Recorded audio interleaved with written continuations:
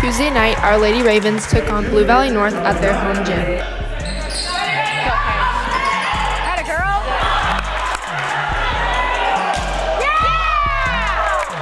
I'm never. I know, but now you're gonna.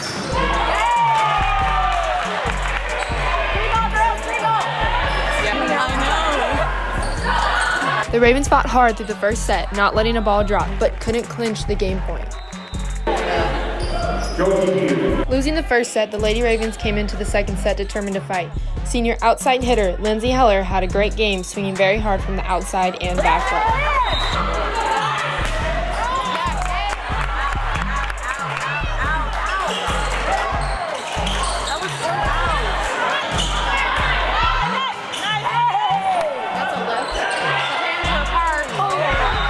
Though the Lady Ravens played hard, they were defeated in Mustang territory and were sent home with a loss.